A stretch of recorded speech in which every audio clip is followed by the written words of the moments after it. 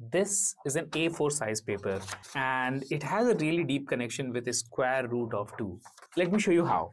Now, if you divide the length of this ISO paper with its width, you'll get 1.414, which is basically the square root of 2.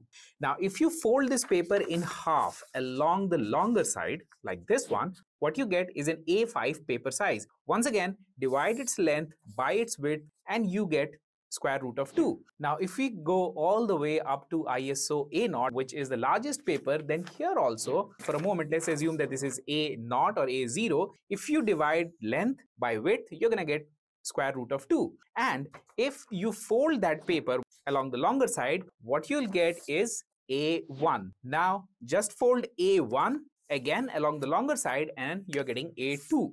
Fold A2, you'll get A3. That's how they have this deep connection with square root of 2. For more such tips, subscribe to SourceCAD.